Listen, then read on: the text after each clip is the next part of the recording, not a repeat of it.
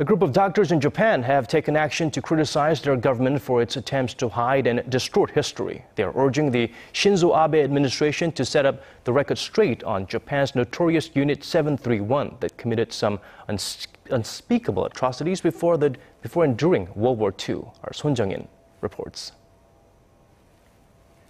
A group of Japanese doctors held a special exhibition in Kyoto over the weekend to demand the truth behind the atrocities committed by Unit 731, the Japanese Army's biological warfare division during World War II. The exhibition gave detailed explanations of the brutal experiments the unit performed on around 10,000 civilians and prisoners of war from Korea, China, and Mongolia from 1935 to 1945. Despite the barbarous experiments, including freezing or skinning people alive, the members involved in the unit were not convicted for their war crimes. The United States secretly granted them immunity from prosecution in return for the data they got from the vivisections. Officials of the unit also received doctorates and went on to become renowned scientists.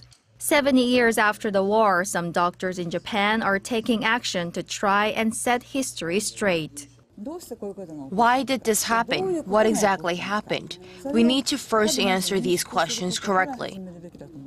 However, Japanese Prime Minister Shinzo Abe still refuses to publicly release the related data.